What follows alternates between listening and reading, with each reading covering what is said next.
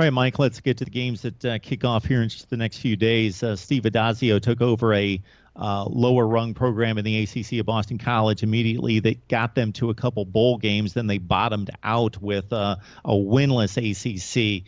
And it's just a program that's not going to win every year. He's got to catch it in cycles. He's got to recruit. He's got to persevere through some down times, and that's what happened last year. So good for Boston College to rally, get to the 6-win mark, and then face a Maryland team that's very similar. Can't compete anywhere close to the likes of the teams that they have to face in their division. So they have to win the games that they have to win, and they were able to do that out of conference, 2-6 in the Big Ten, but they swept the likes of a lot of lesser teams out of conference. So we got Maryland at 6-6 taking on BC, 6-6, maybe not with quite the dominant defense that they've had in recent years, but still very, very stout on that side of the ball.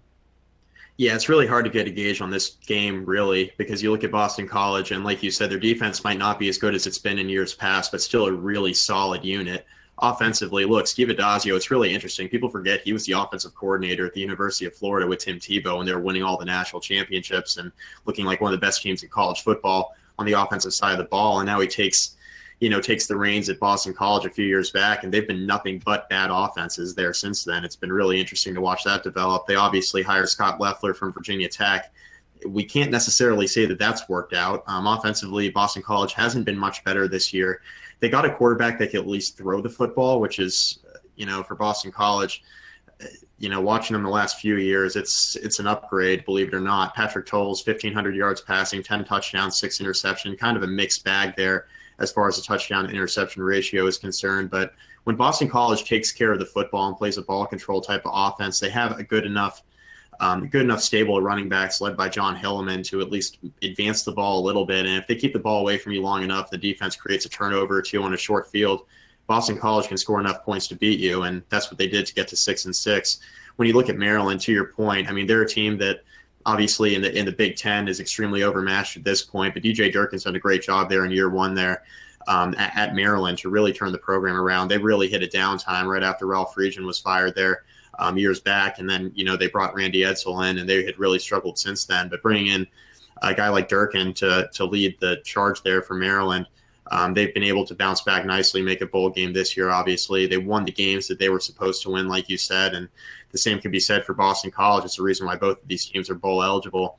As far as a pick for this game, look, I love Boston College's defense, but I think Maryland's offense is going to score enough points to win this football game. I'm not sure the same can be said about Boston College's offense against Maryland.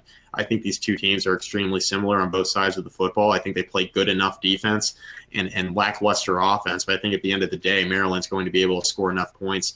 They got enough in the stable of running backs there led by their kid Johnson, 845 yards, 4 touchdowns on the year is their leading rusher. DJ Moore is a guy that they really like to throw to a ton, 597 yards and 6 touchdowns on the outside. I like Maryland. I think they have too many weapons for Boston College, and that can't be said for a lot of teams that Maryland plays against, but I think it'll be the case here in the Quick Lane Bowl, and because of that, I like Maryland to win really a game that should be a toss-up. Yeah, Mike, you're not kidding when you talk about 51% passing at Boston College being a definite upgrade. That's how bad it was before Patrick Tolles. He's throwing for 51%, but that's an upgrade.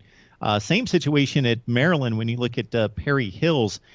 He was a 50% passer who threw 5 more interceptions than touchdowns last year. This year, 10 TDs, 3 picks, 66%. So not jaw-dropping, but much better for a 3-9 team in 2015 at Maryland that's now a 6-6 team that beat Michigan State. Don't know how that happened, but we know Michigan State was way down this year and lost by a score to Indiana, respectable team, and again, improved from 3 wins to 6 this year. And of course, this is an old ACC matchup. These schools have met 11 times with BC leading the series 8-3.